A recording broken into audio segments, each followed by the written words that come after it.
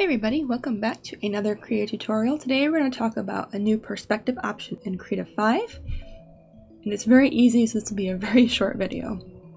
So first we're going to go to our assistant tool here. The icon looks like this. Now my toolbar is expanded a little bit, so your toolbar might look a little bit different, but it will always be in the same row as the reference pin and the measure tool. So when you have the assistant tool activated, make sure to go to your tool options. If you don't have the tool options available, go to Settings, Dockers, and go down to Tool Options. If it's checked in already, it's probably hidden in one of these tabs here, so just go look for that and you can open that up. So the 2-point perspective is at the very top. It's brand new, and it's, like I said, very simple. You can change the color like you can do with everything else.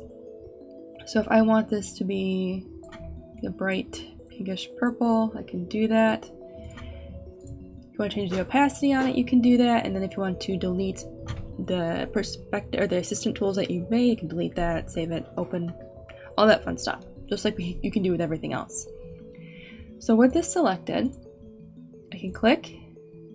I can hold the shift key if I want, and it will make this a straight line. And it gives me 2 points, as it says.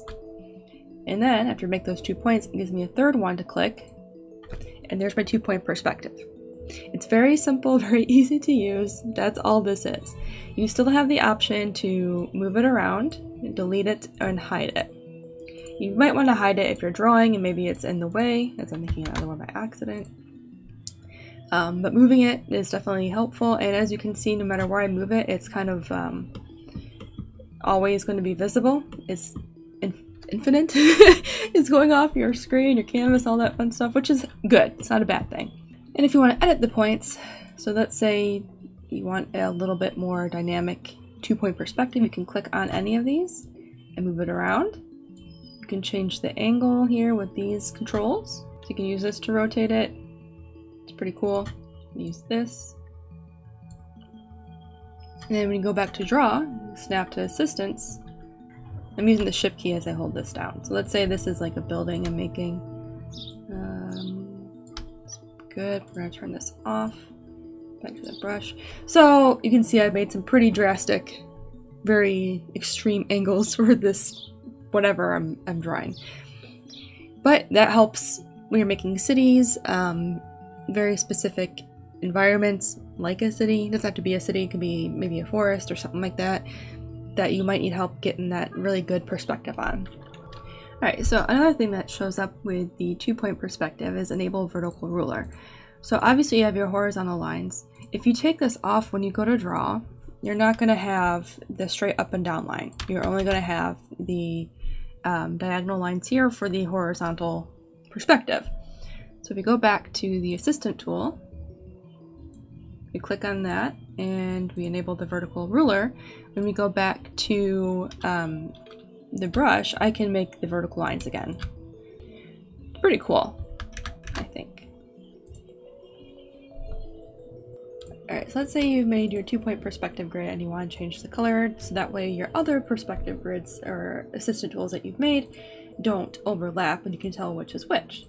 So you can just go back to the global color and you can change the color here. We'll change it to a blue, and you can change the opacity as well. So for me personally, I think sometimes it's a little too bright, and I either just like turn the guide off. Oops.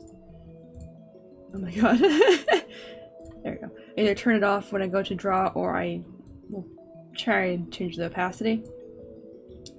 And that kind of makes life a little easier for me. You can also change the density of it. So let's say you want to have a huge environment, or whatever you're doing with the perspective, you want a lot to be included in this environment that you're making. I'm just going to say city because that's often when the perspective is used the most, because it's very noticeable, because a lot of city buildings are very straight. They're just rectangular blocks. Some have designs, but you know, you want this to be really dense city. Now this also could be a far away shot where you're like looking, let's say from like a hill or something down at the city. You would want to have a higher or lower density number to make it look more dense.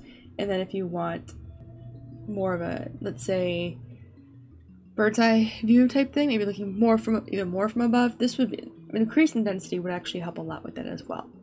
It could be farther away as well, like out in the distance. There's a lot of things you can do with the density changes. I'm just gonna right click on the number right here and then change it back to 1. I'm gonna delete that.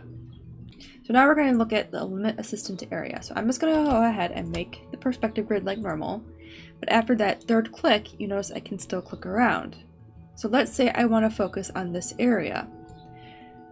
I click and drag, and now I have a specific area that I'm focusing on the perspective for. Now this is going to be very helpful for comic panels, and honestly I think that's the best way to use it, is using it for comic panels, because then you can change the perspective in each panel without putting the entire perspective grid on the entire canvas.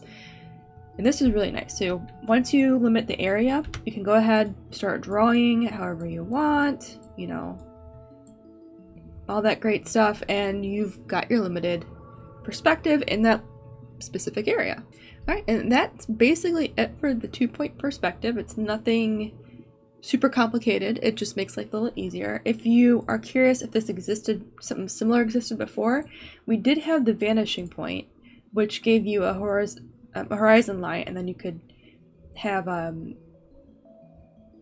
some lines to help with the vanishing point, and then if you wanted to, you could add perspective, and I still have my limit area on. Oh, that's interesting. I'll turn that off. Perspective. So if you had the perspective, you could combine that with the vanishing point, but because they were separate, you would have to really make sure you weren't warping one or the other to get a poor perspective grid to reference from or to utilize. So we have the 2-point perspective, which kind of combines the best of both worlds, makes life a little easier. You can do some great stuff with it. Alright, and that is it for this video. I hope you learned something. I hope this video was helpful. If you have any questions, leave them in the comments below, and I'll do my best to get back to you and answer them, or I'll make a video on them if it's worth making a video on. Thank you guys for watching. Make sure to like and subscribe, and I will see you in the next video.